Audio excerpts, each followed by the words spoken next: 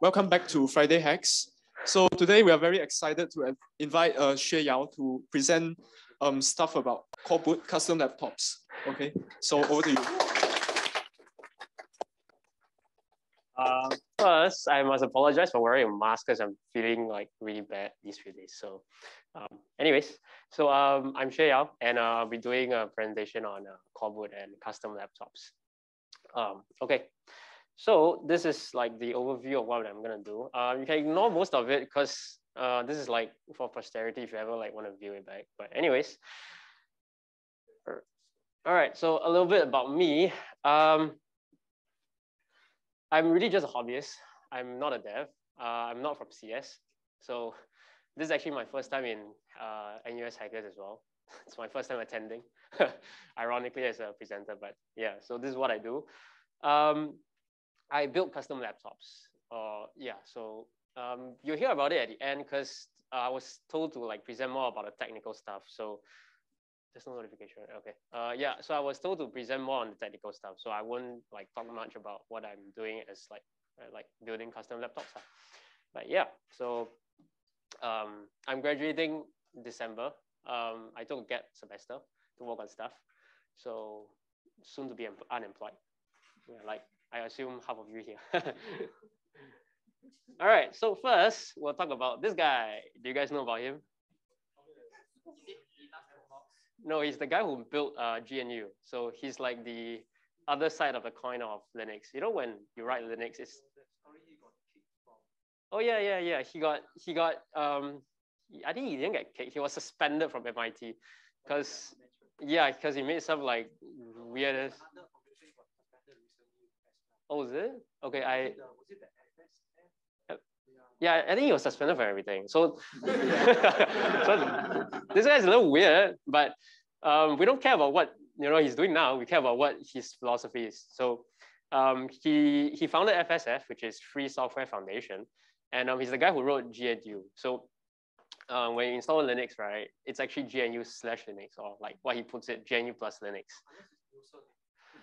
Yeah. Okay. So. So they have a kernel as well, but it's pretty trashy. That kernel is really, yeah. I mean, he tried to build a kernel, but it kind of failed. So everybody's just doing both at the same time. So yeah, so this guy he also wrote GPL. I assume most of you have heard of GPL, right? If you haven't, maybe. I mean, no, GPL license. Yeah. So when you need a Git and you need to, yeah. So you need to define it. So he's the guy who wrote the first 2 or 3 versions. I can't remember, but yeah. So he's the guy who founded all these things, and his philosophy is that he wants things to be free as in freedom, not free as in no money, because you can actually charge money for free software. Believe it or not, you can. So he's the reason why a lot of our things are like great, like Linux, right? So Linux is great. So Linux uses GPL as the version, as the license. So the main thing I'm talking about is that his philosophy is that we want things to be free as in freedom. Free as in no strings attached. Yes, as no strings attached. So means no warranty as well. So if you blow up a laptop, I have done that before. So yeah, just be careful. All right, okay, so to the more technical stuff. Just as an introduction, what's a firmware? Because core boot is a firmware, right? So firmware is like it's written there. It's the first thing that you see. So when you turn on a laptop or a computer and you see a boot logo, yeah, that's your firmware. So if you guys don't know what it is, that's the thing. And it's an independent piece of software. So if you ever like remove your hard drive and whatever else, don't remove your RAM, but if you remove your hard drive, you'll still be able to see a boot logo. It just tell you no hard drive. So if you ever wondered like where that is, right, or what that is the firmware. And that's the thing we're going to talk about. What else? Yeah, so it's the first piece of code that the CPU executes. So it's hard-coded to execute from like this address. So that's the crux of a firmware of a computer. And for computers, right, the firmware is actually located on the SPI chip. So I will tear down my ThinkPad later if time permits. And it's a tiny chip that you can write and read from. So it's very small. It's 1 meg to 16 megs. I mean, okay, 16 megs you think is small, right? Because you know you can like one image can be like 10 megs if you have a DSLR. But I will show you later what you can achieve on like 4 megs, which is pretty damn cool. So yeah, okay, next.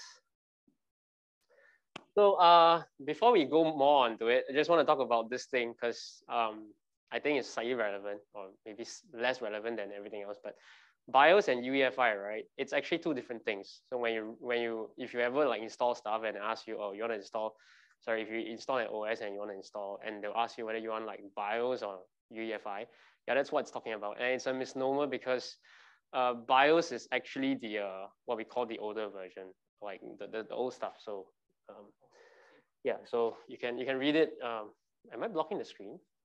Should I sit down? Should I sit down? All right, all right. Okay.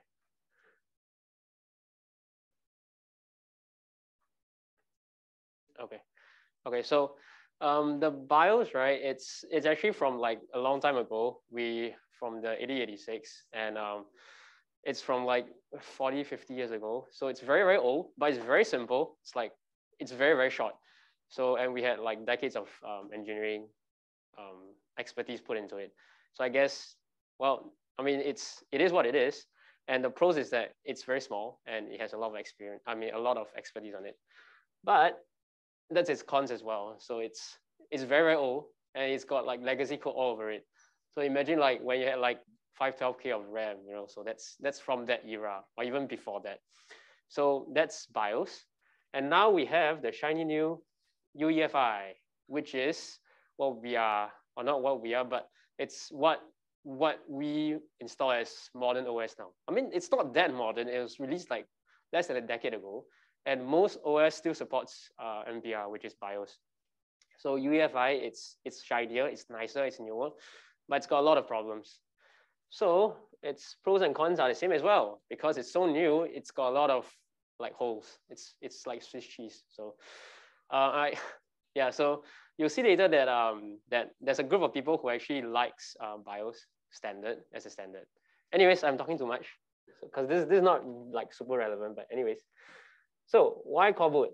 Because why not, right? Some Google engineer was like, you know what, let's build our own open source firmware because why the hell not? Because that's what Google does. So, but it's Google and you know, they're evil now. So ew, no. Okay, and you can learn stuff, but that's you know what, that's up to you, right? So, and that's not cool. So it's open source. If you haven't guessed by now, it's fully open. You can fork the thing yourself, FORK, fork the thing yourself, and you can do whatever you want with it. Yeah, you can. So you know.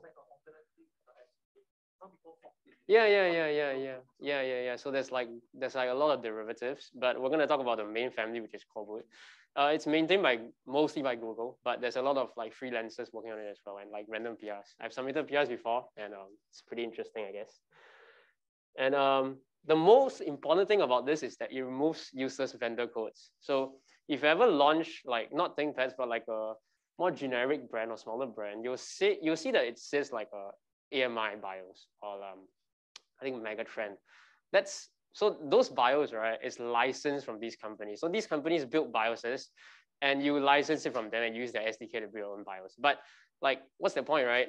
There's no point in getting them because you're working with like Intel stuff or AMD if you're an AMD guy. So we remove that. We basically cut them off and we just use like Intel's blobs directly. So you can use their Intel's whatever you want. And the most important thing about it is that as a vendor or as a manufacturer, you won't be able to maintain a BIOS for the next 5 to 6 years. ThinkPads are exceptions, MacBooks are exceptions, but your general like your gaming laptops, they won't have like BIOS updates more than 2 years, and you'll get like Spectre and some other like a lot of random stuff that could happen, or like exploits and problems that can happen. So that's a more important thing, right? You can maintain your own BIOS, and the thing is, right, all the laptops, or rather the laptops that I enjoy, are more than 10 years old, and I can update it by myself. I can patch whatever I want, and I can build on it however I want. Because BIOS is ultimately the hardware abstraction layer. So just as an example, laptops before 2014 generally do not have NVMe ports. If you don't know, NVMe is a new standard of SSDs. NVMe uses PCIe lanes, which is the connection that which is the connection type. And PCIe's, well, but the thing is, PCIe's have existed long before, since like 2006 or something. So what you could do with these BIOS is that you could install them on a 2010 laptop and put a NVMe drive on off it, and you get like, well, it's marginally faster than SATA, but you could do that. So it's one of the few things that you can do, along with like a lot of other cool things that you can do, but let's not talk about it for now. And yeah, so, and also you look like a hacker man, and you get to show off to another. I'm presenting here, right? Okay, so, all right, next thing. This one is the part that that I actually care more about, which is the privacy concerns behind Intel chips. So it.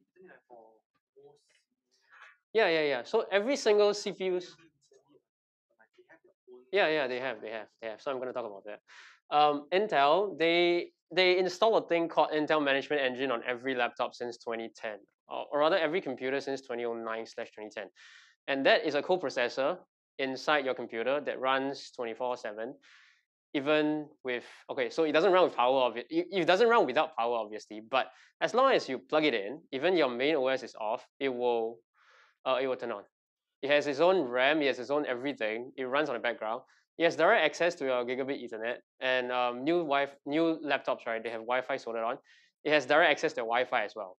In short, it's NSA's backdoor to everything. That yeah. I'm not even kidding, man. So the thing is, right? There was somebody actually saw a leak, well, not leak, but like a glitched version of Dell's website where they enabled US military to buy laptops with the ME turned off. So the US military knows that it's a backdoor. So, because they were saying it's NSA backdoor, right? But I think the bigger concern is not just this NSA backdoor. You talk about the new exploits, right? Like what? No. Yeah. So like I said, right? So if there's ever an exploit to management engine, well, your laptop is basically screwed, and it has like ring like -3 or something, like basically ridiculously low level. It has direct access to your RAM. So even if you encrypt your shit, right, you will get decrypted because it's on the RAM. So don't think you can exit and like leave from it. So I guess that's what like Apple is trying to do, because they switched to ARM. They were like, nah, I'm not gonna use Intel and like their junk. So they started using that. I thought the concern is more like the time they had the debacle with the laptops and whatever slowing down because some issues. So that's the idea. Cannot Intel and like. Yeah, I mean that as well, of course.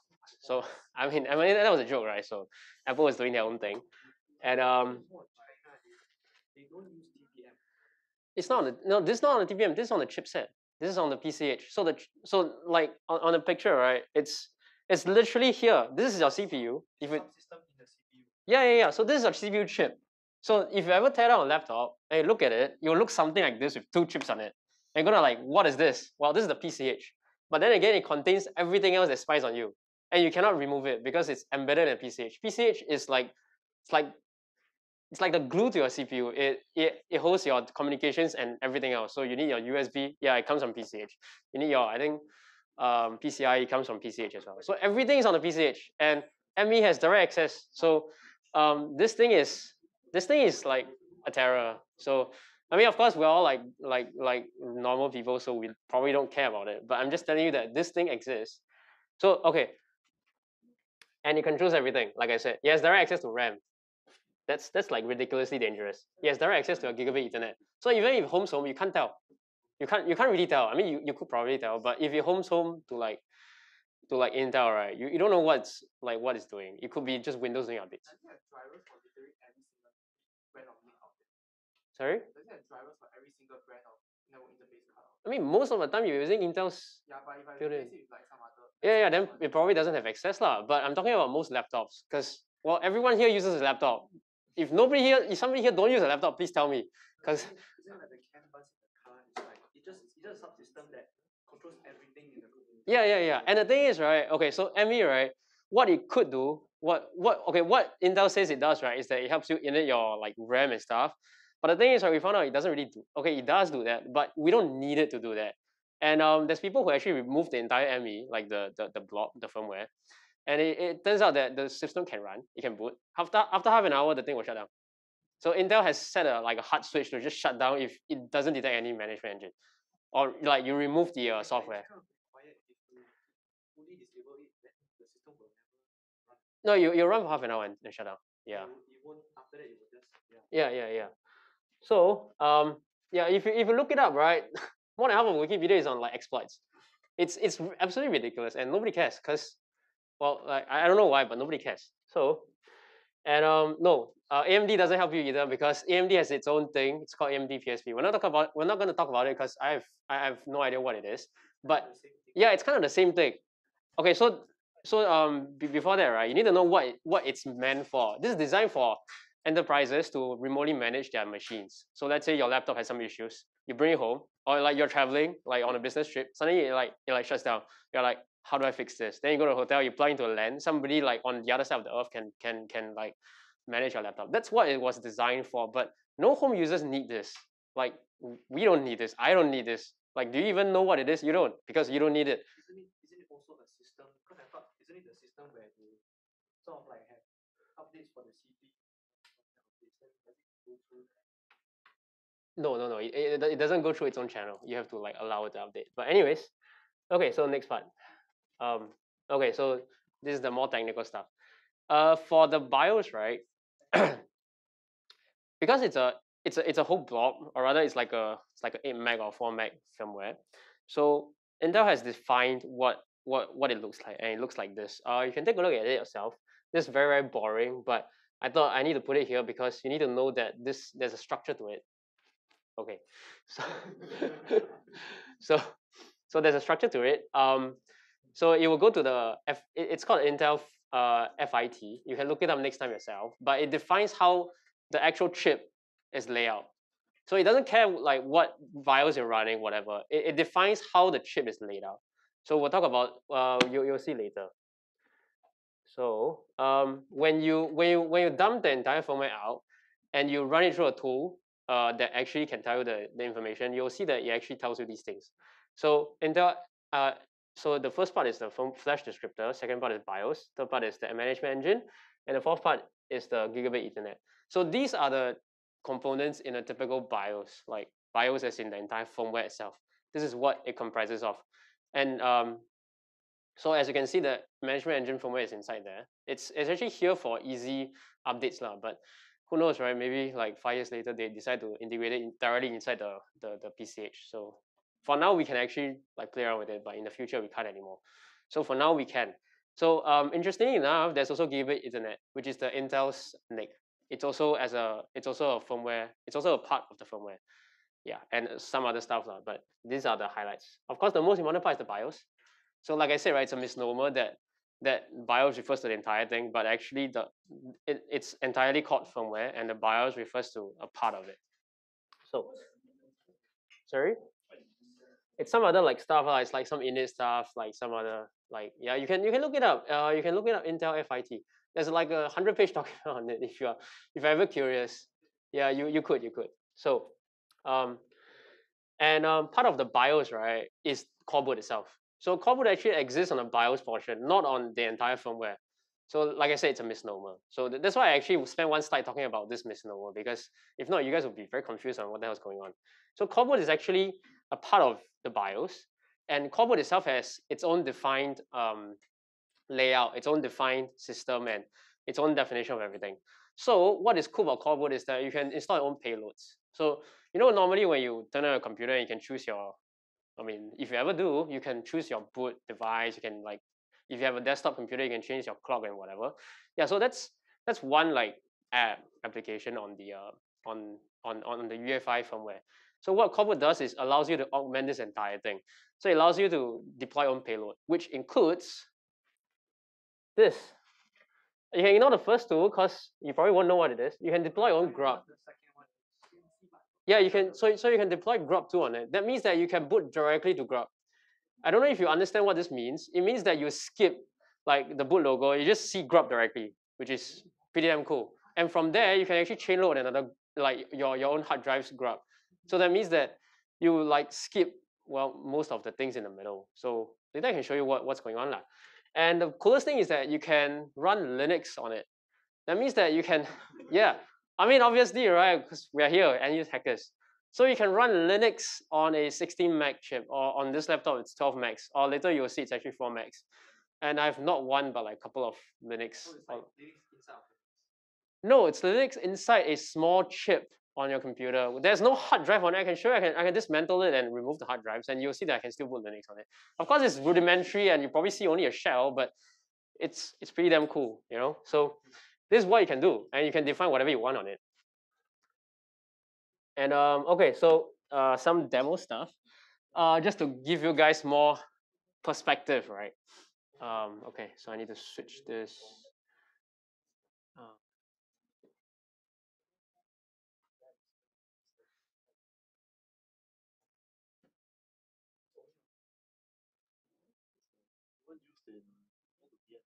Yeah, okay, so just now okay, I think you guys, some of you know what's TNO Core.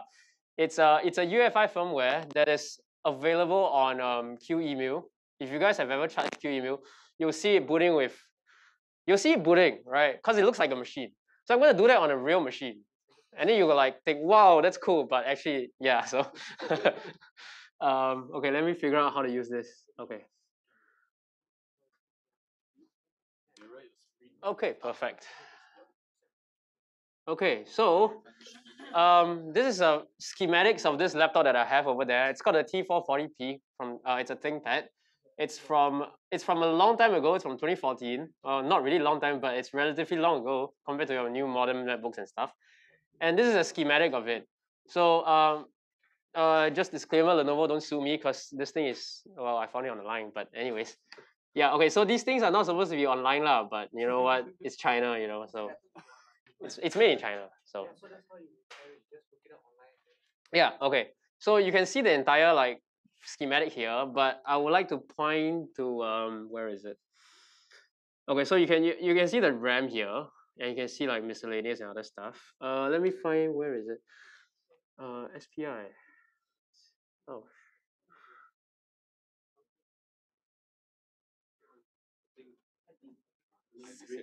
Yeah, there's 99 pages because, well, it's difficult to build a laptop.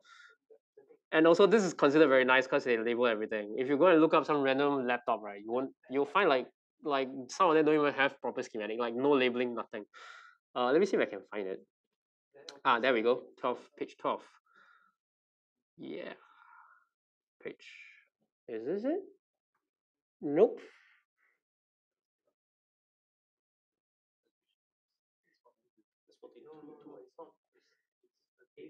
PCH. Yeah, okay, so so the chips are actually connected here. Let me see if I can actually find the chips. Let's see.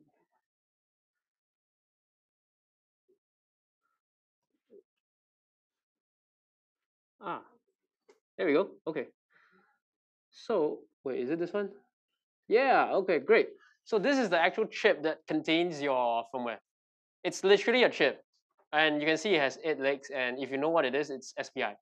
So I will tear it down later and just show you guys. But just to give you a perspective, right? Because if you think it's like very far away, no, it's just a chip on your laptop or on your computer. And it's a chip on every single computer out there.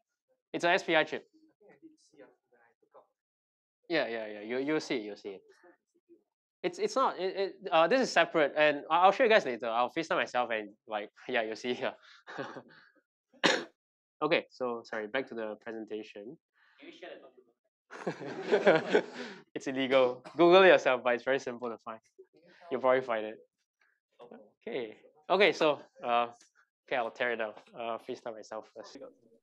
Okay, so yeah, apologies for the very weird setup. I didn't ask about the visualizer.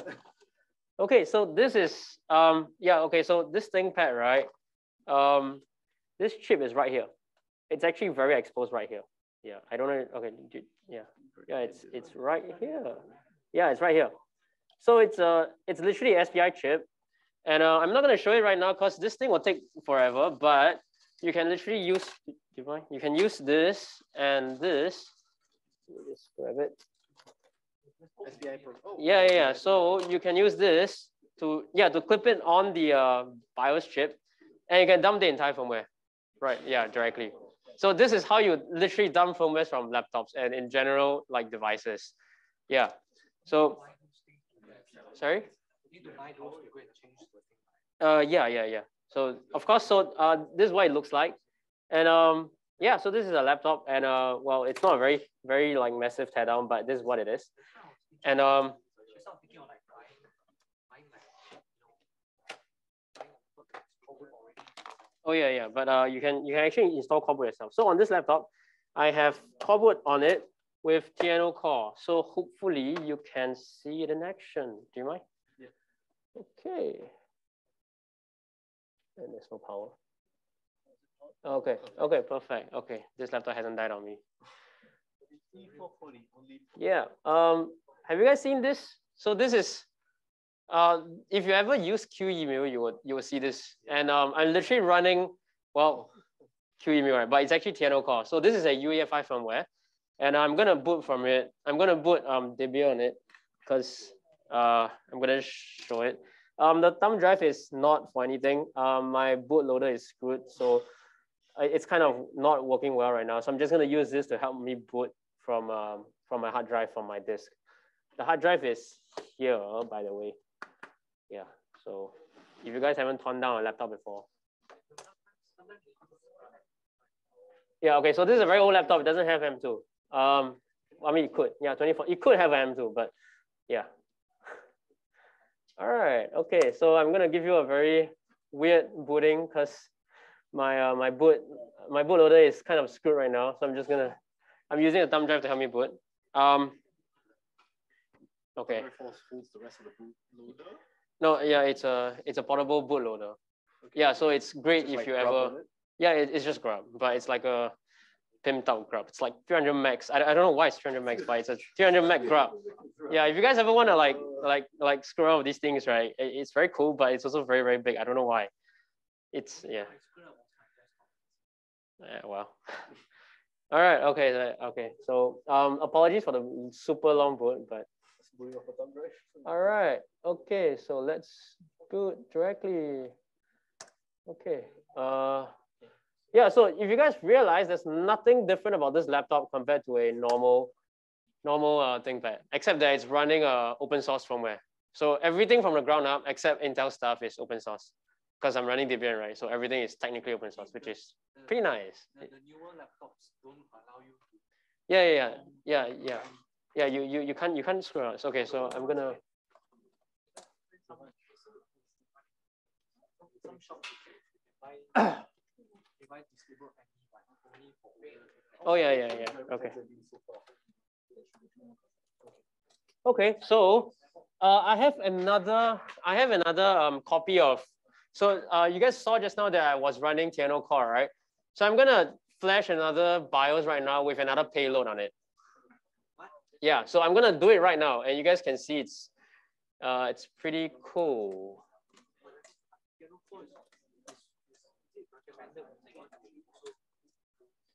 So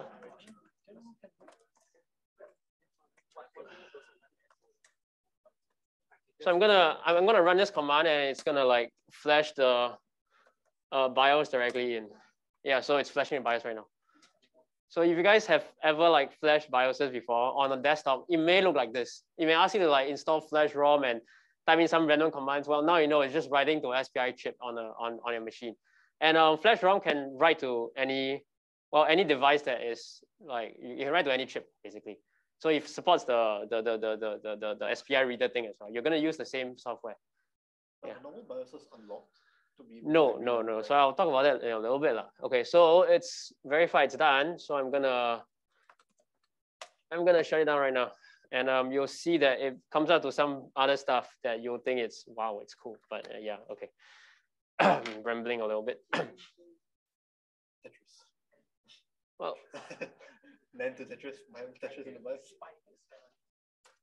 Okay, so let's run. Okay, so this is a CBIOS. It's BIOS, so it's not UEFI. So this thing that cannot boot my Debian, cannot boot anything basically. It's very old, but it's very secure supposedly. It's more secure than UEFI. So if you guys actually want to like play around with this, CBio is pretty cool. So I'm gonna run number 7. Oh my god. Okay, and okay, you guys don't know what it means, right? It means that I'm running this directly off the BIOS chip. I will pull out my hard drive right now and show you guys.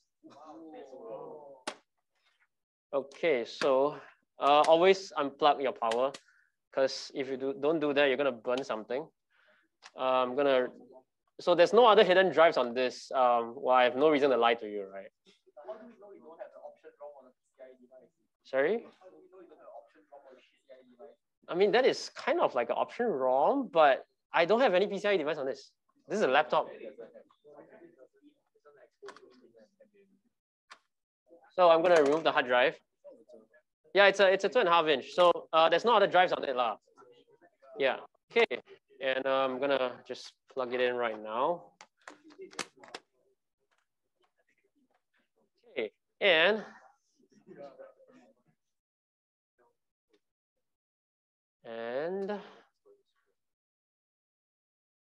we're gonna play with something else called this thing. Okay. What? Yeah, okay, so this is a full Linux with GUI running on a BIOS chip. The BIOS chip is 4 megs, but I've got like 8 other stuff in there. So this is a full GUI, and you can, well, you have shell. So like I said, right, there's nothing here. There's no hard drive. There's no other hidden things in there. You can examine it later yourself. I don't mind. This thing is, well, quite old, so I don't really care if you break it. But of course, don't break it. But yeah, so this is running off a very tiny chip, and it loaded the entire OS onto the RAM. So that loaded in like 2 seconds. So yeah, you can technically have a full Linux on it, and you can have network. You can have networking. So you can, but I'm not gonna figure out how to work it, but you could, and you have like other stuff like Flappy Bird. That's okay. I died. Yeah, so this thing is running off a BIOS chip. Yeah. Okay, so that's all for the live presentation. You can play around with it later if you want. Yeah. Yeah, you can actually do that. You could. So you can buy like a 128 meg chip, and you can technically load a proper Linux, more proper. You can compile the kernel yourself, and you can remove all the junk, but you could have a more proper Linux running on a BIOS chip with no hard drives. I don't know what's the purpose for it, but you could, because NUS hackers, right? I mean, I already did this, which is kind of pointless, but yeah, you could. So you crap out your like main Unix, right? Then you just put into this and then just repair. yeah, you could, but it's easier to just bring a thumb drive, right? So it's just something to show you that Corvo could do anything, and so these things are exported as floppy disk images, and you can export. You can like install any floppy disk images inside there, and you can run it. Yeah. So like I just showed you, I have like Flappy Bird and a full Linux. There's a couple of homebrew OS on it as well. Due to type, I don't think it can run Doom, but well, welcome to try. Yeah, but it's big enough, I think, right? Yeah, you can compress it and it probably runs on it. So you could. Doom on the BIOS. Yeah. So this is a very, very rough rundown on it. Okay, so back to the presentation. Oh. I mean, Grub takes in the config file, so you can drive or whatever, and you'll boot off it. So what most people do if they actually run this setup, right, is that they will load Grub as a payload and then load it a very simple config for it to chain load another config that exists on your actual hard drive. So you could technically pull that off, and it boots very fast, but there is no practical purpose behind it, other than like just being cool and showing off. Like it's different, right? Yeah, it's different. Okay, so sorry, yeah. This affect the thing. Like for kernel development, you usually debug it using QEMU, right? But then for this one, what's the debugging process like? If it crashes, does this one? You'll just not boot if it crashes. But if it doesn't boot, right, you can ask it to write a log into your SPI chip. Is there like what debugging tools are there? So for conventional laptops, you can Okay, so if you didn't catch his question, how do you debug this thing if it doesn't boot, right? Yeah, in short, you don't, because it just doesn't boot. So you just pray, right? You just pray. But no, that's the brute force way. So you don't do that. You can ask it to write a log into the SPI chip, and then you read from it. So I can tell you, right, for a fact that the most painful thing you ever do, right, is clipping on the damn chip for like 20 times and it doesn't work because that thing is so small. So a lot of like online people, what they do, right, is that they'll solder 8 wires onto it because it's so painful to clip on the damn thing on a small chip. So you could do that. And there's some like special debugging interfaces that if I'm not wrong, it goes to a USB, but I've not explored that before. So in general, you just ask it to write the logs to SPI. Yeah, the SPI is super endurable. Don't worry. It can write like more than your SSD, so it's fine. Anyways, ME cleaner. Yes. Okay. So, okay. You know what? I didn't demo this, and you know what? It's fine. Okay. So, okay, we'll skip this part because we don't have enough time, right? Yeah. Okay. It's fine. Okay. In short, right, Coreboot can clean out ME as well, the management engine. So for there's some guy online who's like super smart. He wrote a script that cleans out the entire management engine, or rather like 90% of it. And you can run it alongside with Coreboot. So I can show you right now when you compile it, oh no. Okay, yeah. Yeah. So you can neuter it. So you can when you compile it, it's super easy to compile. It's literally just a 16 meg. It's smaller than that, right? So if you want to like play around with it, you can. So under chipsets, you can scroll down, blah, blah, blah, and you can strip down the ME firmware. And by that, you can tear down the entire, or not tear down, but tear down most of it. So you can have a peace of mind when you want to like run secret stuff on it. Yeah. So you could do that. And you can like do some other stuff, but in general, this menu doesn't provide a lot of options. But you can like, let me see what other cool stuff is there. Yeah, so you can, so the microcodes, you can get the latest microcode yourself. It literally just generates from Intel's repo. So that's what I mean. You abstract away, or rather you remove all the vendor stuff and you do everything yourself. And you interact directly with Intel. So you get the best of everything. So sorry, PCH. Yeah, okay, so ME, the ME removal, right, you will do that. So you'll remove like 80% of it. Right, okay, so this is a very quick demo. Okay, where is it? Okay, so that was supposedly the cool shenanigans stuff. Yeah, okay, so just to talk a little bit about the management engine in Coreboot. For newer laptops, right, it's very difficult to pull it off, or almost impossible, because for security purposes, Intel's, or rather the vendor signs all their firmware and literally burn it on the chip. So you are unable to install your own custom firmware at all for future, unless you know the vendor, which in that case, you have to be the vendor, which I'll talk about in a little while. So you could technically pull it off, but it's more difficult.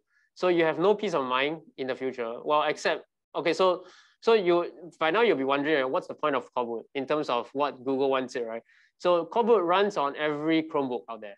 So technically every Chromebook has an open source firmware and technically an open source OS, but it's Google. So, don't be evil, right? But yeah, you could do that. So that's the kind of the future where it's not a very, where it's not very friendly to hackers anymore. You could technically pull it off with specialized laptops that well, I built. So okay, that was a nice segue. So so I built custom laptops. The image on the left is the same laptop as the image as the laptop on the right, except that I installed a custom panel on it, and I replaced the keyboard and some other stuff in it. So I mean, if you want to have like a very secure laptop that you can build yourself and also have better hardware, you could do that. And the aftermarket display, right, it doesn't hook on the default display bus. So what it does is there's an adapter for it that you can actually bring out the display port connection, and then you can bring it into the new display. So in short, you are jerry rigging this thing, but it's a very nice jerry rig. So yeah, with 3D printed parts and all.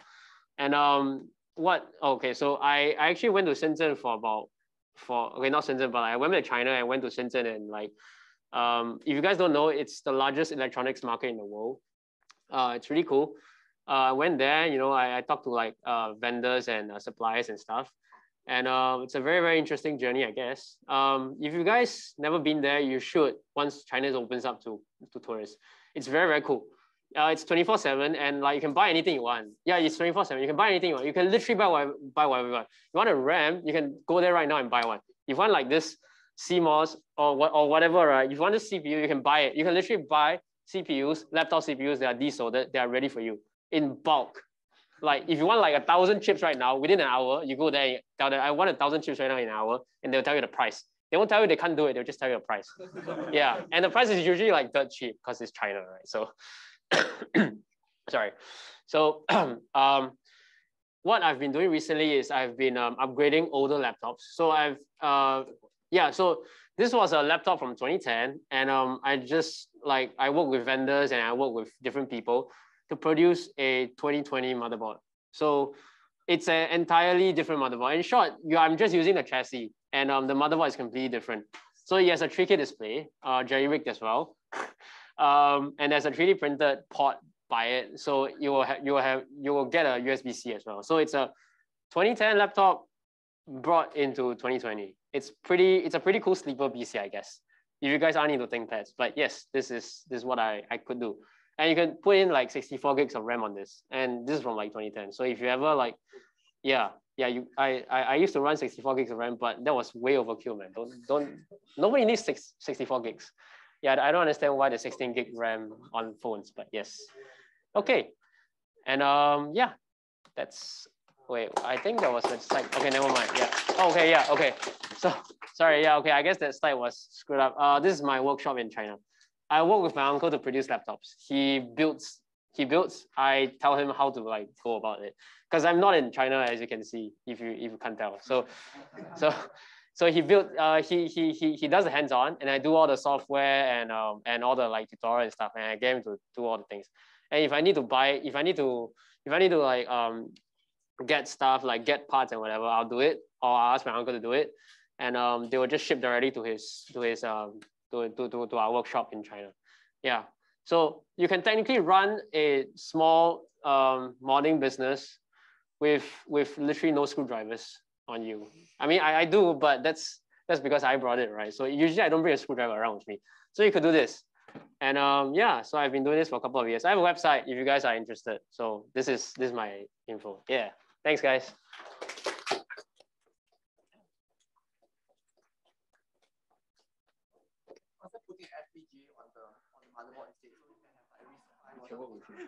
I mean, you could do that, and we can like. Is there any chance to do that? Cause I might actually no, but if you can invest 100,000, then we will get it done. We'll get it done, man. Of course, yeah.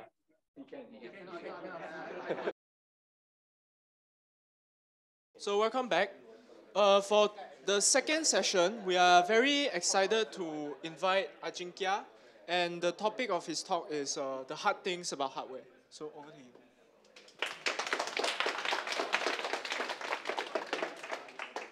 So, hi everyone, my name is Ajinkya. Thanks so much for coming over on Friday evening, before the start of the weekend. So the last thing you go home with is probably my talk, so hopefully, you get something out of it.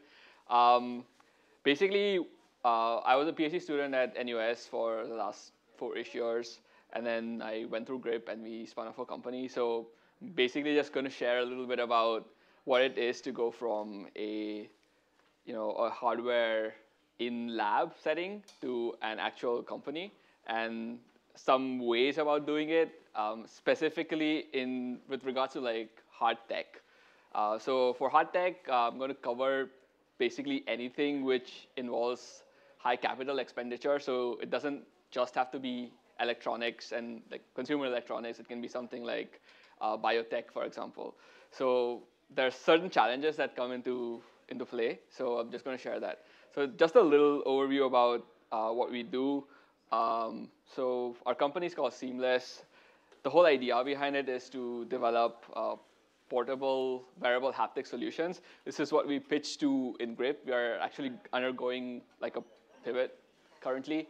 So essentially what we have is these pneumatic actuators that inflate. You can feel impact in places around your body, similar to Ready Player One. I see some faces, you know. It's like a haptic vest, right? It's a haptic vest, yeah. Yeah, I've seen Flo like play VR chat with that. Right, I know, yeah. So essentially you're kind of doing the same thing, we're just doing it with pneumatics. And we like to think of ourselves as like we're the Lego of haptic interfaces. So we have a suite of technologies. This is just one of them. And we're combining them in order to create this modular platform where you can do a lot more things than just like full body haptics. But that's not the topic of today's talk for me. What we're going to see is the hard things about running a hardware company. So essentially, when it comes to hardware, there's a few challenges that come into play. And the first section, I'm going to mostly talk about that. It's why is hardware hard? Then in the second section, I'm going to talk about hardware cold start hacks, because essentially the most difficult thing with any hardware company is to get it off the ground. Once you get the momentum, things become easier, as with any company, but specifically with hardware companies, because your competitors now have the same challenges to come into play that you had when you started off. And then the third one, I'm going to like briefly touch over like some business models that some hardware companies use if we have time. But the first two parts are probably the most important. Probably the second part is the most important. So why is hardware like really, really hard? So if you are familiar with like Eric Ries's concept of the lean startup, it's quite simple. It's you have an idea or a hypothesis. What you do is you build something that allows you to either prove or disprove that hypothesis, right? That's your initial product. You ship the product, and what you do is you measure how it's doing. So it can be subjective metrics like customer feedback, or it can be objective metrics like data, like raw hard data. Like let's say it's a software app. Its data could be something like how often do people log into the app? How many people do they have in the network? Stuff like that, right? And essentially what you do is you learn from that, and then you fix whatever is broken, right? And the whole idea is you want to go through this loop as fast and as often as possible so that you get closer to product market fit, essentially. So it's like having a product which most people want to use. And in terms of software, funnily enough, pizza. So essentially, basically, like lean software cycle, the way I look at it is you have a bunch of coders. Your fuel is pizza and coffee, and your output is code, right? So, I mean, we've been through that cycle for a pretty long time. I think pretty much everyone here is familiar with it.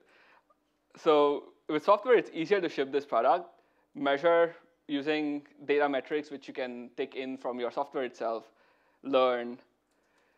You go back, you discuss with your team what's wrong. If there is like a glaring issue, you apply a patch. If there is, you know, if your product is like closer to like getting fit, it'll probably be more like a feature request or a feature improvement. And you can go through this loop pretty quickly because you can push the product out quite fast. Now, when you try doing this with hardware, the main issue that happens is you have this initial prototype, and then you still have to have like a software layer on top, because in today's era, you'll very rarely find hardware which doesn't have software because it has to talk to other systems. And then you build this, and here comes the problem. The moment you start building the hardware product, to get it into the hands of the users, these things come into play. Essentially, it's an issue with like having to push out the product to the supply chain, which is going to be your industrial designer. It could be your DFM service, which is designed for manufacturing. So something that helps you understand how to design your product so that it can be mass manufacturable, which you usually don't think of when you're building your prototype. And then you have an issue where you come into logistic problems because you have to physically ship the product to your customers. And this is super hard. So to get to this pilot stage can take maybe 3-6 months. Then you go through the same cycle again, data, customer feedback, learn, and then you prototype again. The issue is there's 3 places here, which is prototyping and as well as the supply chain and logistic parts where you have extensive time and cost involved. That makes it super hard. So Tony Fadell in Bill basically says that on average, a product takes about 3 iterations and 9 to 18 months to actually be fully ready. That's a pretty long time. So the 2 biggest issues, like I mentioned, is iteration time and iteration cost. But I want to leave this section with like a bit of hope. So the things that make hardware really hard is actually what makes it easy once it gets going. Because everybody else, like I said, is going to have the same issues. So it can be intimidating. So a lot of founders start off with something simple, like a mobile app. And counterintuitively, according to Jared Friedman, this is where it's actually easier to go with hardware sometimes, because once it turns out fine and once the product is ready, you have a really good story because it's so hard to build. Yeah. So the 2 questions we're going to try and answer in this next section is, how do you solve this time and cost issue? So how do you iterate or validate faster and cheaper, which is going to be like trying to pull it closer to like the lean startup model for software. And how do you, if you can't do that, how do you raise funding so that you can actually build your product just with credibility, right? So you have to have somebody willing to give you money to build it if you can't build it fast and cheap, right? So we're going to talk about cold start hacks now. The first thing is, if money is your problem, do things that don't cost money. Super simple, right? Yeah. 3 really straightforward ways to do it is visual representation or demos. Then I'm going to talk about letter of intents, how to get them as well. And this weird thing here called board of advisors. How does that work? So for visual representation, it's quite simple. There's maybe 5 to 10 different ways to do it. This is mostly what I've found were relevant. You can have something like a concept video, website landing page, specifically for if it's a hardware product. If you're doing a Kickstarter campaign, what would be great is if you have CAD drawings, because it just somehow gives a little more credibility that you actually thought the design through.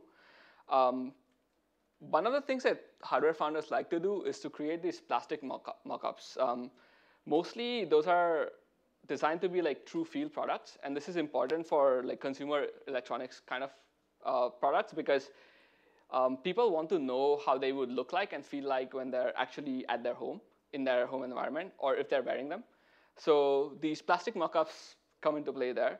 And the last thing, which I think is the best, especially if you're going for something which is a very hard engineering problem to solve, it's computer simulations to show that it actually works. This specifically works if it's a biotech product, for example. So if you can show that a process works in computer simulations, at least you have some credibility. So I'm going to like very quickly go into what we did. Yeah.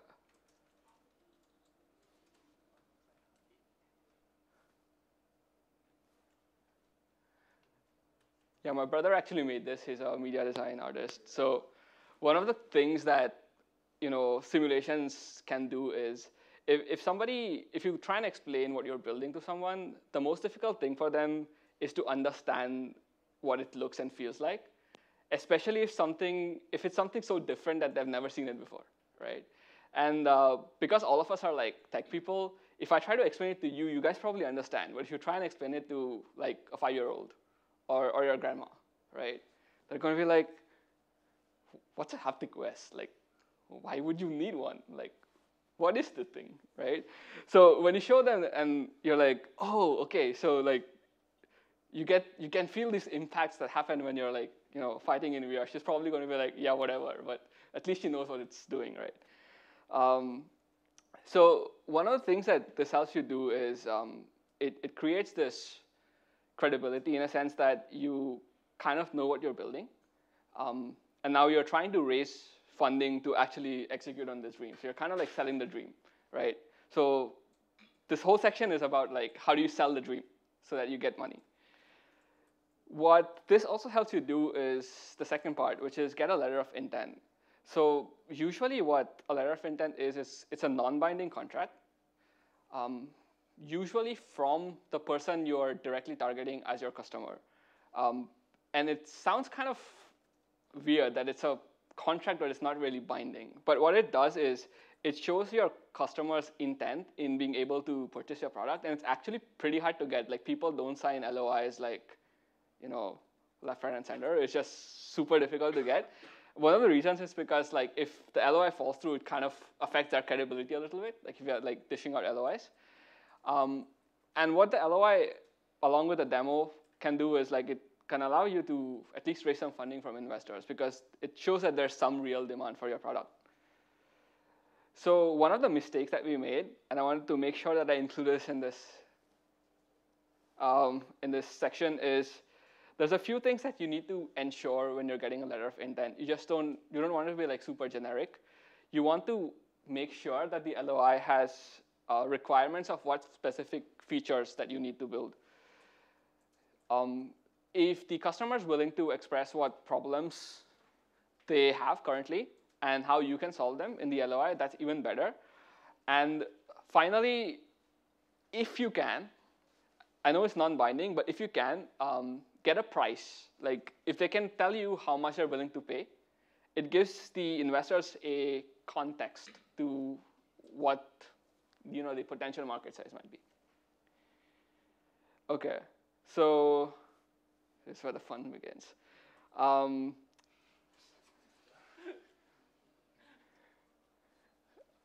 Okay. Do you guys know who that is?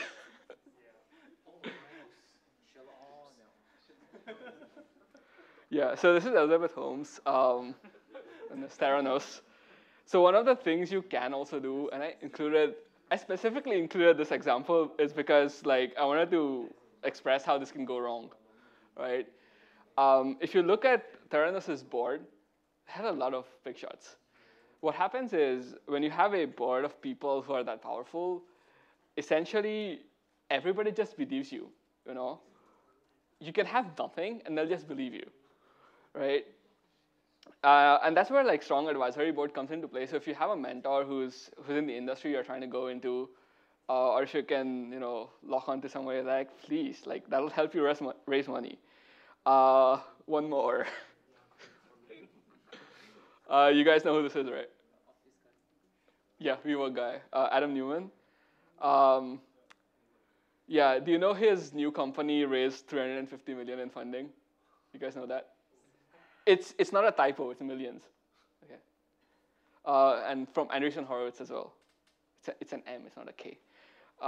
Yeah, and then I have a slide note which tries to describe what it's like doing, and I don't even know what it's doing. So if you want, I can read it out to you. So it's like, first, Flow is a technology-first property management company handling day-to-day operations. Second, it's a real estate asset management company that owns buildings. Third, it's a financial services company. And fourth, okay, this is the best one. This mechanism that is going to take some value and share it with its value creators. Okay. If you guys understand what that means, please explain it to me as well, because I don't get it. And you can still raise $350 million funding. So, yeah. So essentially what happens is, these are like basically like outlier examples, but if you have some form of credibility in terms of the people who are on your company, because Adam Newman has some sort of credibility as a founder previously, arguable, but that pretty much helped him raise this funding, right? So yeah, if nothing works, this is one way you can go. Just promise something, moonshot, and yeah, try your luck. Isn't that called being a nepo baby? Maybe. Something like you related to your uncle is like some, Oh, nepotism? Yeah, something like, your uncle is a powerful guy, then he will like, give you the money and then you get this business. Right, yeah. So in this case, it doesn't even have to be someone related to you. If you can get in touch with like mentors who are powerful enough, you can still like they will open doors for you. Basically, it's not a way that I recommend to raise, specifically because if you promise something that you can't execute, you're gonna hurt your reputation as well, right? So Beside the recent one Sam Bankman-Fried, he got a lot. exactly, yeah, And now the other Korean guy, he's on the run. exactly, yeah. So even with FTX as well, a lot of, you know, Do Kwon. yeah. So with FTX as well, like if you see the funds that invested in, they basically followed like lead funds who they thought did their due diligence, and they just followed, right? So a lot of times, like investors kind of sometimes tend to behave like sheep. It's like you get one, and then everybody starts flowing in. It's not get one, it's that they think that you are established, even though you're not. Yep. Because you got some big name, everybody follows you. Yep. Exactly. Yep. So the better way to do it is something like this. So this is specifically catered towards biotech products, but there's an electronics example as well.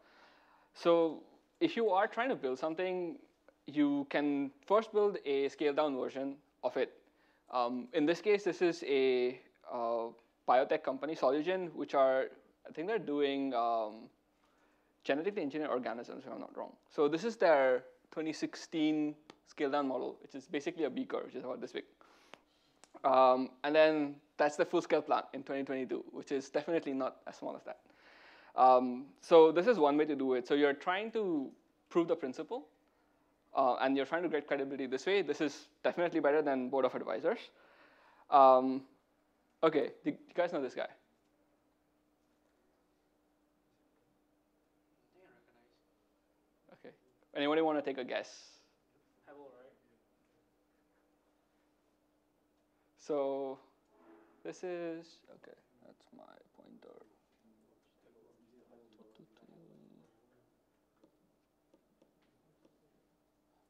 My pointer doesn't want to disable itself. Okay. Guess the video doesn't want to play in frame, so I'm gonna.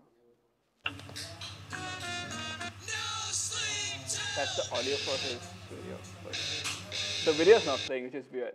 So let me just go back. See if it plays out of frame. Okay, it's muted.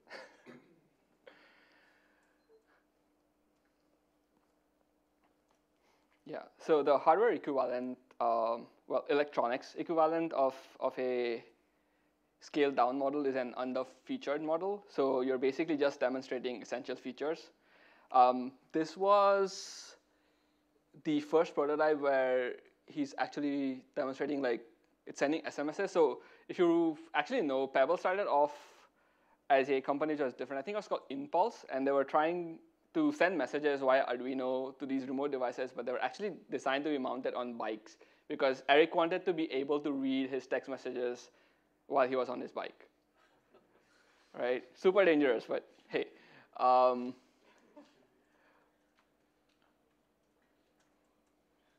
Yeah. So he just goes hack some open source. If you'd laugh even more if I actually played the music, but anyway. So at this stage, was it still intended to be for on a bike, or was it pivoting towards a watch? It's pivoting towards a watch now, I think, yeah.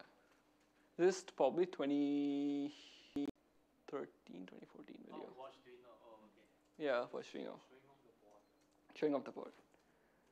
Yeah, let me just go screen again.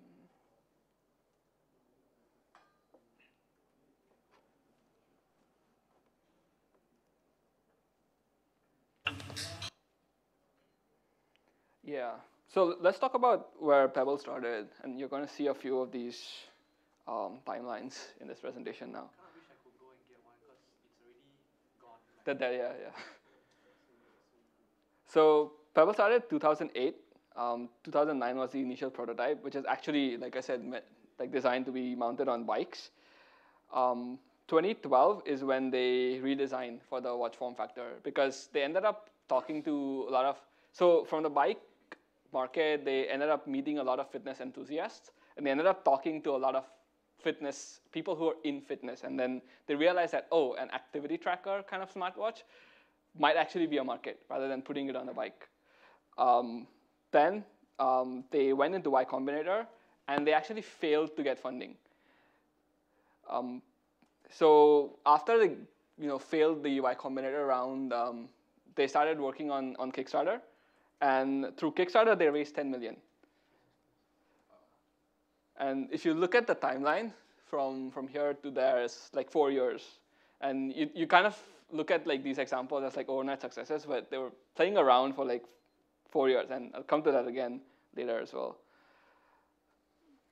And same year, that year, they raised another 10 million from VC round. So from failing to get funding in the same year, this is probably early 2012, to having 20 plus million in the bank at the end, right? So some things about Pebble that were super interesting was they initially started off bootstrapped. So this is possible to do if your product is relatively lean, or if you have somebody who's willing to pay you enough to bootstrap. In Eric's case, it was somewhere around, it's still, I think, high 5 figures. The cool thing is the fact that they manufactured their first 700 units by hand. That's actually a lot. And we're going to talk about this in the next example when I talk about doing things that will not scale, right? So you can start off when you're converting hardware from a prototype to a product by doing things that will not scale along the way.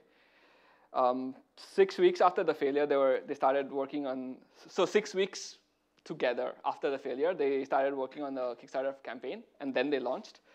The cool thing was, and we'll come back to this when I look at the Kickstarter prototype, they already had email subscribers pre-launch. So they were not launching like an unknown product in an unknown market. They knew that there was some form of demand already because they had built these units by hand, and that's super important. They created the campaign material in-house, which is kind of standard sometimes these days for Kickstarter, and this was a hack. Like they had a press release the day before the launch. I think that probably created the most traffic for them. This is Eric's advice. Basically, he feels that you should do maybe like 10, 50, or 100 units of your product by hand, the way he did it, just because you want to get feedback. So all about like running lean. One of the things you can't do early stage for hardware is push the product out and get it manufactured by a professional manufacturer, because that cycle will take a lot longer, and it'll also cost you a lot more. So if you have the expertise in-house to at least build a functioning prototype, that goes a long, long way in your ability to execute.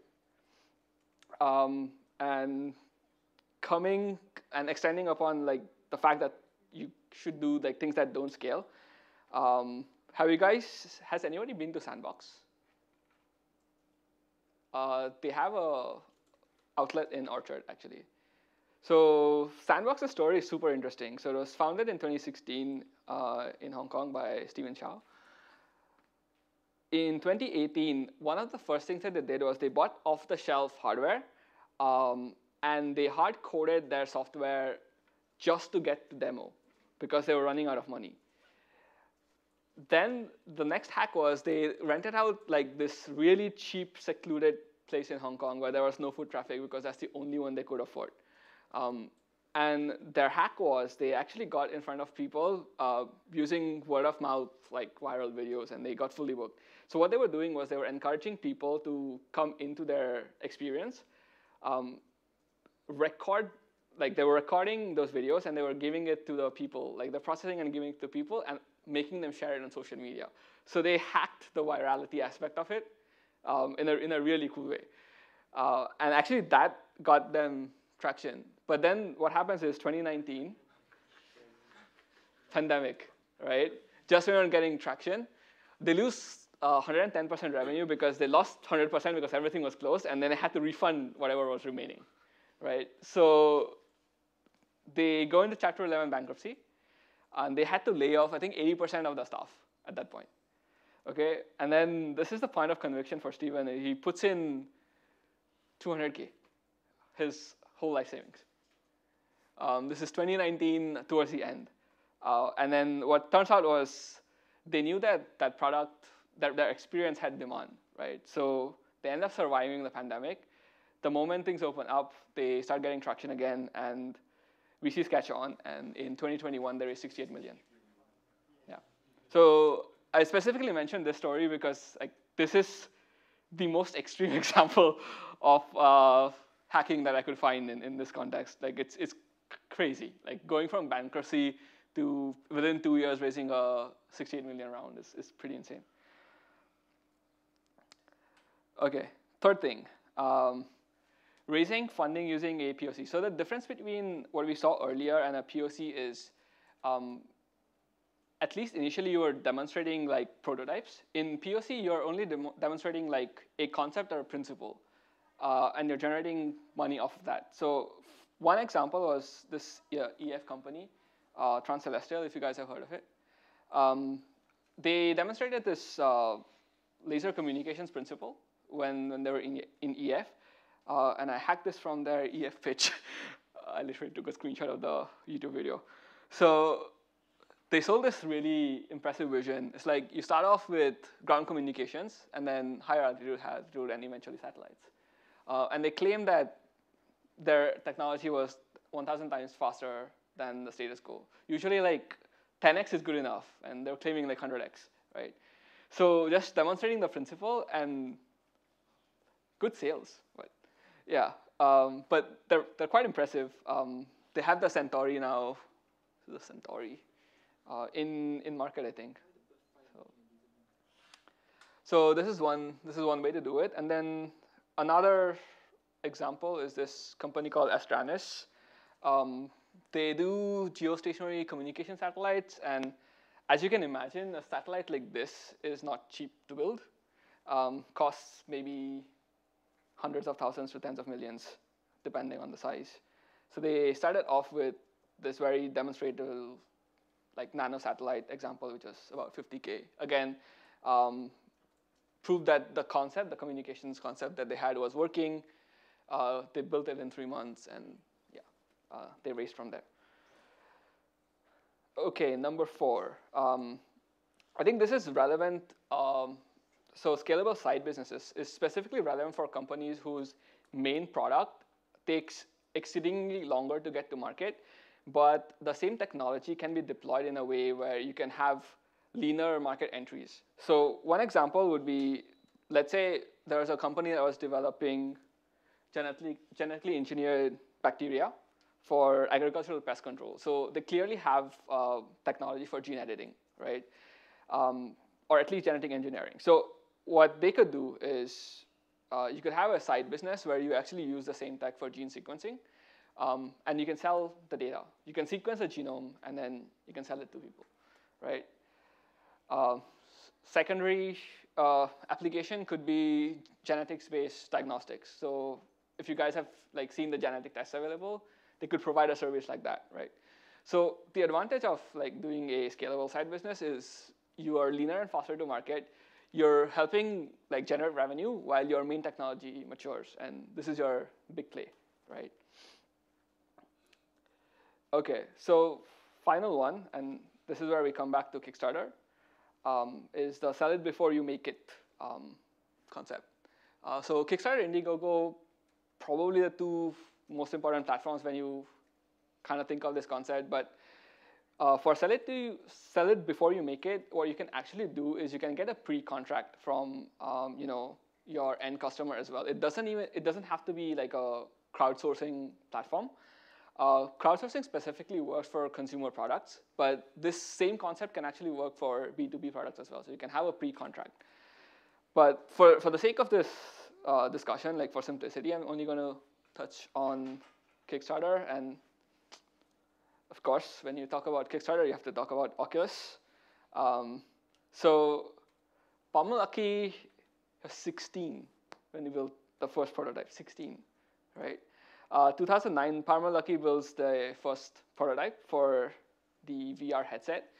The crucial breakthrough that these guys have is when Palmer meets John Carmack. So John was the creator of Doom, and he was a hobbyist in the sense that he was super interested in VR tech. Like, he was interested in immersive experiences. What he does is Palmer's headset impresses him so much that he's like, oh, I'm going to demonstrate it at E3. So he goes, he creates a VR version of Doom for Palmer's headset, and he demonstrates the Oculus at E3, right? So the great hack here was powerful, important person, but in a good way in this case. So influential people help, and he wouldn't have gotten this otherwise, right? Like, who in the world would have like developed like a high-end game for, you know, a headset that somebody just built in their garage, right? Then 2012, later that year, they go Kickstarter and they have a 240 target. They raised 2.4 million, pretty impressive. And then 2 billion Facebook acquisition 2 years later, like exponential, right? But super impressive. Like, you're 16, man.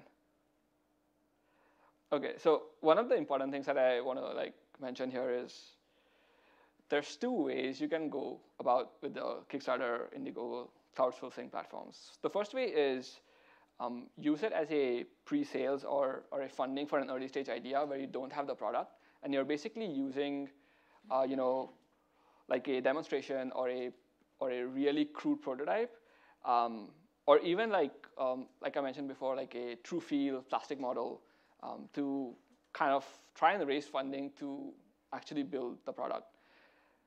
This can work, but there's another way to do it, and we'll see that later. So what happens in this case usually is you will end up underestimating costs specifically because you've never built the product actually, right?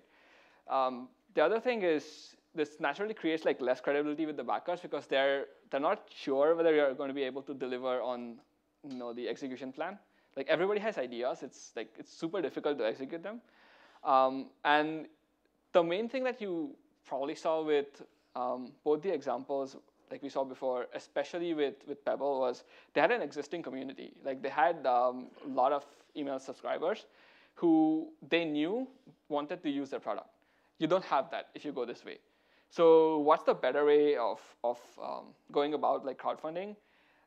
Use it as a marketing channel or a go-to-market strategy. So what I mean by that is you already have a existing built product. You have validated it in the sense that you know there's at least a niche group of people that want to really use it. And then you use that as a baseline, and then you use Kickstarter to basically push, you know, it out to the masses, right? So you're raising money to actually manufacture rather than to actually develop, like in this case. Yeah. So both examples, like Oculus and Pebble, both did that. So I think this is riskier, and if you look into hindsight, this is probably better. Yeah. So just recap: 5 main ways you can hack hardware. First one is things that don't cost money, advisors, demo simulations. Second is you can have a scaled down or under-featured V1, or some aspects of the first version which may not scale. So you hardcode stuff, you hack existing hardware even. You can get off-the-shelf stuff, you can hack it, modify it to your purpose, ship it, right? And then third one is proof of concept or proof of principle. This is specifically applicable if the product that you're trying to build has a very heavy MVP. So if the MVP is costing hundreds of thousands or millions of dollars, you're very unlikely to be able to raise that kind of money. So then you show a concept or principle, and then you try and raise based on that. This usually comes with a catch that sometimes your credentials, like having someone on your team with an advanced degree sometimes helps in this context, because you're basically it's very deep tech, and investors kind of want to see that credibility on the team. But that's one way to do it. Scalable side business. If your product like takes maybe more than 18 months to get to market, and you can use the same technology to solve some other problem, which maybe other people can't even do, then side business to fund the main business is a viable strategy. Number 5, sell it before you make it. So Kickstarter, Indiegogo, direct to like B2B or direct to whoever your customer is, that kind of sales. Really quickly going to touch on hardware business models. Probably just going to run through these. Mostly to just get an understanding of how people scale their ecosystems eventually. First one is super simple. You have a device and you sell the device and its accessories. So camera, everything that goes along with the camera. Simple business model. You have high margins on the camera, you have high margins on the accessories. You make money on everything, right? Probably the most simple model. Second one is a lock-in model. So you've probably heard of the razor blade model or loss leader model. This is this. If you see a printer, it usually is low margin. It's a loss leader.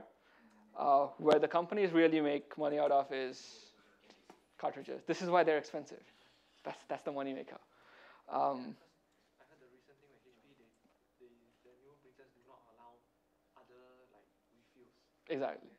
Exactly. And you Yeah. have to use their brand of refills. Yep. Exactly. That's the whole point. And printers include a lot of hardware that not just like preventing from having other refills, but also after a while it dies.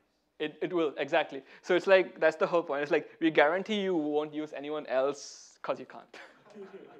That's the whole point. That's the business model. So with razor blades, at least like people can hack the attachment and you could probably make it. You will infringe on the patent for Gillette, so Gillette will come and sue you. So there's already some projects where you can just have a different kind of razor. Yes. Which is probably better than what all those supermarket razors. Yeah, there was a company that was selling that in Singapore, I remember. I forgot what the name was. I think they went out of business.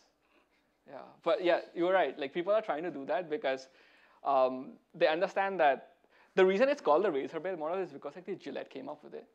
And people are trying to like, fight against that monopoly because everybody uses Gillette razors and then everybody has to buy Gillette cartridges and nobody else makes money, right? So yeah, this is it works, like it's a business model.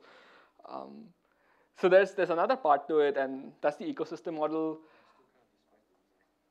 So best example is Apple, right? So it's kind of like we're compatible with everyone else, kinda. You can use device with other kind of devices, Yes. but it only works best within your Exactly. That's the idea. Correct. So. The first one you buy accessories. In this case, it's also accessories and they're kind of similar. Right. So in this case, it's like the software is also integrated across, right? So everything on all of your Apple devices will sync probably much better than it syncs across like platforms, right? So what they're doing is it actually helps the person who builds the ecosystem a lot because guaranteeing compatibility with your own products means that it's super easy for you to build your software. And if it kind of works with other stuff, it's good enough. But you can guarantee that it always works with stuff in your ecosystem, right? And it just makes it super like simple to develop it versus, let's say like Android, right? Why do you have so many like bug patches on Android? Exactly. Yeah. So firmware changes, right? So many different things that change based on manufacturer as well. So if you have something which is like standardized, like processes, both hardware and software that are standardized, it really helps. So it's still not even the case. Because Apple may have the advantage, but it also depends on how active they're on it. Because if they're passive on it, then the bugs will just, drag on. For sure, yeah. And then, like, there's a lot of news where Apple, like, the exploits are cheap. People can just buy and hack them. Yeah. For sure. I think one of the things is like you said, the product has to be good enough for the ecosystem to work, right? Yeah. So, yeah. Android, I use Android. because for me it's like pricey, like, and I like to hack my Android phone, like go developer mode, which Apple can't do. Things you can do on Android phones that you cannot do on iPhones. Right, exactly. So it's like appeals to a different kind of community as well. But for most people, like I would say, like this is like the most idiot-proof. Like you have to be really, really like it's really hard to break, right? This is like more recent. Device plus digital content is like best example. Yeah. So PlayStation exclusives, especially if you want to play the exclusives via PlayStation. There's this console called Ouya. I don't know if you guys heard of it. It died out. It died, yeah. So they were trying to get these console games. Handheld portable games to like a console which could plug into your TV, but the console was portable because it was really small. So like they had like Final Fantasy and stuff, which was like, yeah, it was available on a console that you could like take across like to your friend's place very easily and just plug it in. Just died because ended up being a lot of the games were indie, and I guess the market for portable indie games was not great. Yeah. So yeah, this is also a loss leader. PlayStation, Sony makes most of their money on, the revenue that they generate from like taking cuts on the sales on the games, right? This one's, yes, the asterisk is for data privacy. So yeah, don't do this unless you know what you're like get a lawyer, okay, before you do this. Like literally, you should get a lawyer.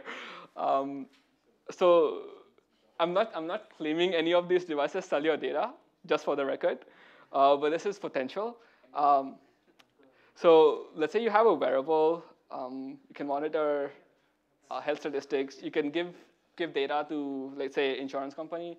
So let's say insurance companies charge a premium based on what risk it is, what risk there is to them that you will end up claiming their premium, right? So if you notice that premiums as you get older, if you start your insurance policy later in life, the premiums are higher. That's because you're going to pay them for less duration, and there's a higher chance that you will actually trigger the policy, right? So getting somebody's health data and sending it to an insurance company would allow the insurance company technically to customize premium, but It's more like it's just legal. to help them avoid paying out to you and then charging you more. Yes. So the business model for the insurance company is basically it's probabilities, right? So Not really. It's more like just to scam you. with probabilities. Yeah. No, it's more like not probabilities. It's just to give them excuse to say, oh, we cannot pay because they got all the information. That's also true. Yeah. Yeah, it's just excuse to get around. So you could sell, in theory, data to, let's say, insurance company or health agency, smart devices. Do you ever feel like all your smart devices are always listening to you? I think the bigger issue is more on botnetting. Yeah. So, I mean, I put a benign example here, but you could do a lot of different things with the information that you could have from smart devices. So let's say there's a forest fire. You could have smart devices pick up information regarding particulates or smoke in the area, so they could decide how the fire was progressing and notify the fire department, for example. Agencies would pay for that because in this case it prevents a lot of damage to infrastructure, for example. Insurance companies would pay for it because it helps their adjust their probabilities in a way that their business model is more profitable. So data can be sold in many different ways. You guys probably have seen The Great Hack, right? Cambridge Analytica. Let's not go there, but yeah. So final one, I put this in because I thought this was super interesting and probably relevant to this group here. Do you guys know how open source hardware like Arduino make money?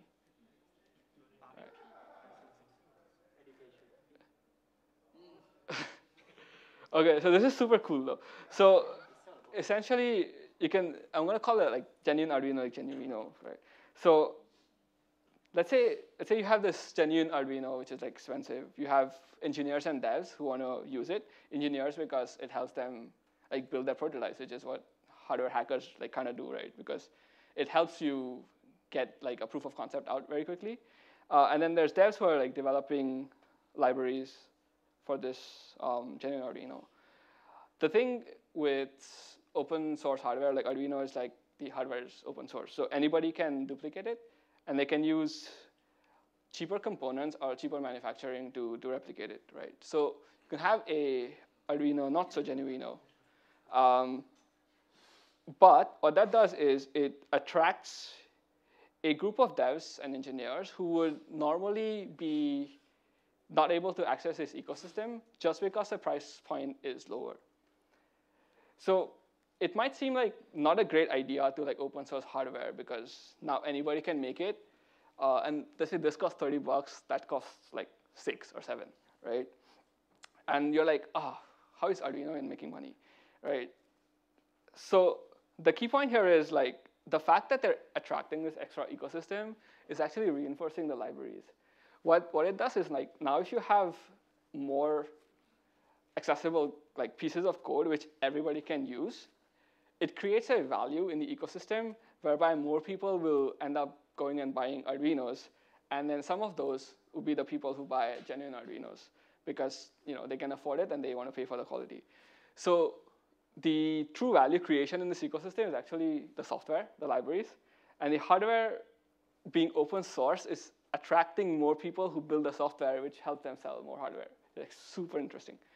Yeah. So quick touch up on business models again.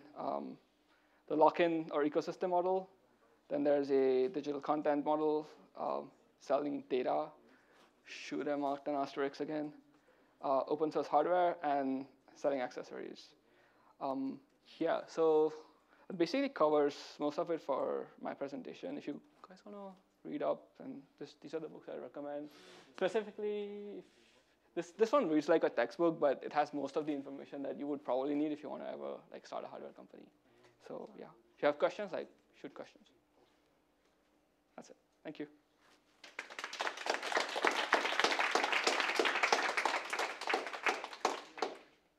So out of the 5 business models, which one does your company adopt?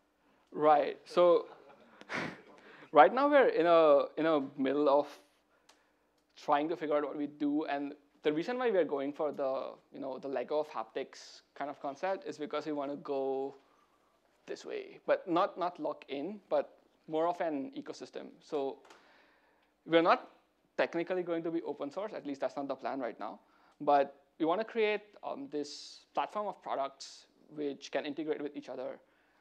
The reason for that is when we talk to our end users, what they told us specifically was one of the things that lacks with haptic devices in the market right now, especially like the thing which we're looking at now, which is gloves, is that specific types of gloves work really well for specific applications, and they don't have features to fit into other applications. So let's say you want to like feel the texture of an object, you need something which jams your joint. So let's say I'm pressing into a virtual object, it'll lock my joint, and it'll prevent me from pushing into it, right? That's how I feel stiffness.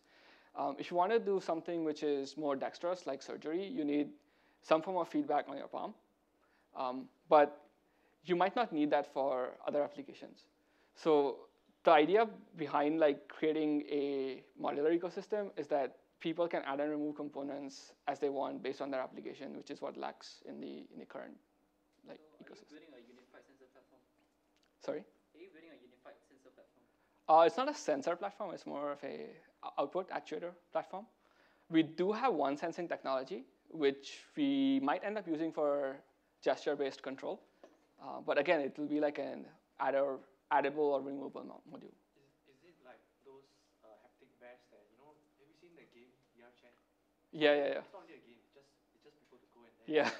just do VR and Yeah. So is this the developers facing or consumer facing? So our target is to reach our end users, but through a channel which is the people who are developing these AR VR applications.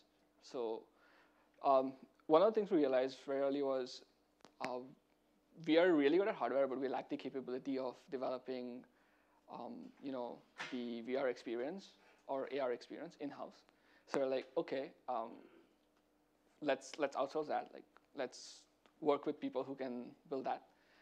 And what we can add to their ecosystem is the ability to do haptics, which they normally wouldn't have, right? So it opens up more applications for them, and it takes out the part that we might have had to build, which is not our expertise. So we'd have to either outsource it or hire more people.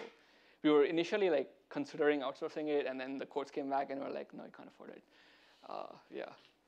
So we're what's the leanest way to get out of this, right?